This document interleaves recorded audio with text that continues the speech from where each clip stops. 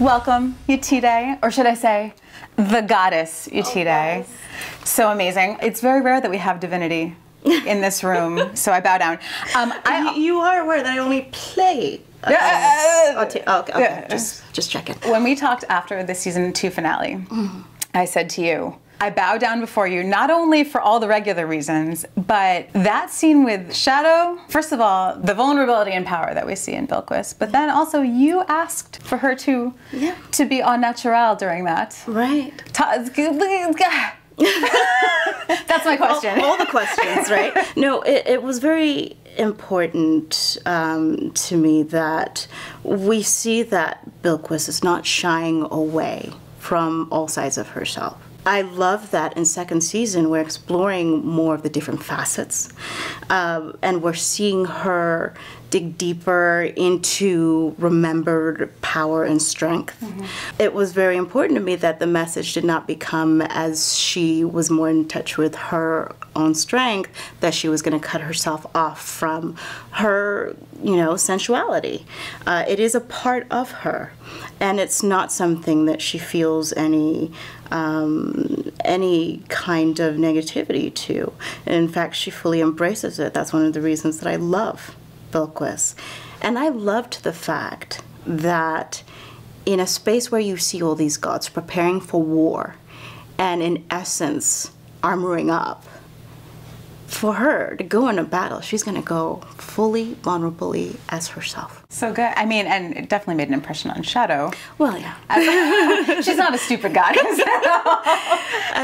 It's really, that was really fulfilling on many levels.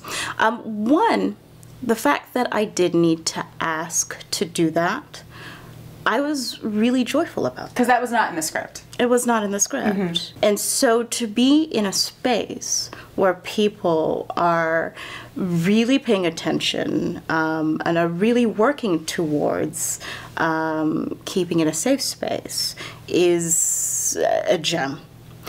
And I also love then that when I came forward and spoke as a collaborator, everybody was willing to jump in with the concept. And I think it really did bring something, it was already an interesting scene, but I do think it brought other levels in there as well.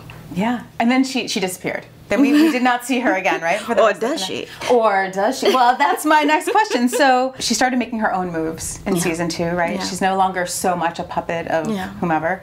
I can't imagine that in season 3 she's going to be like, well, that was fun, but I'm going to go back to just doing whatever the dudes tell me to do. I am so excited for this season coming up. Chikegley has joined the team.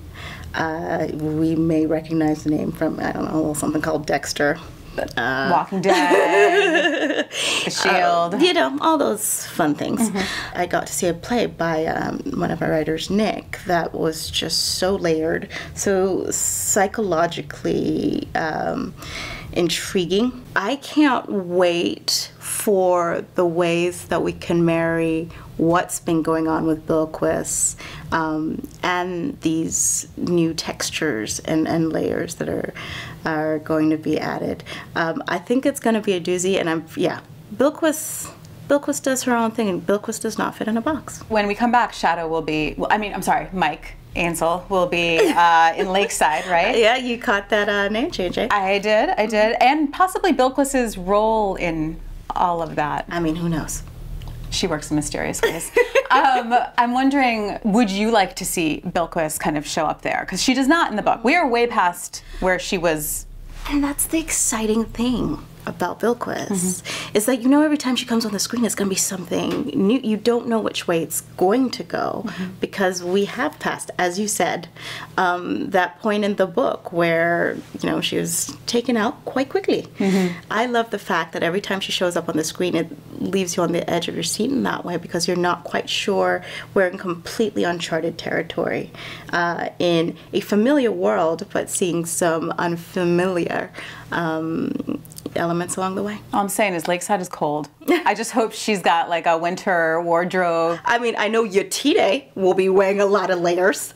We'll see what Bilquis is up to. Where would they put the hand warmers on you? I don't even know. Like just all over. We'll put it in post.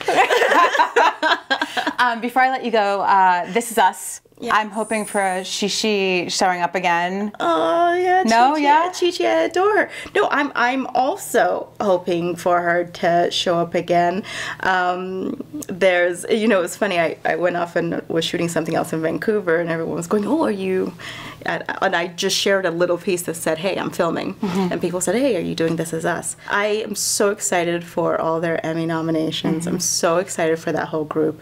And I've been talking with my daughter, Sky. Oh, awesome. And it would just be wonderful to head back, but I don't have any inside information on that. However, I do have a project coming up that we should hear more about soon. Yeah? Yeah. But that's all you can tell us. Yeah. Can you give me the vaguest, weirdest tease?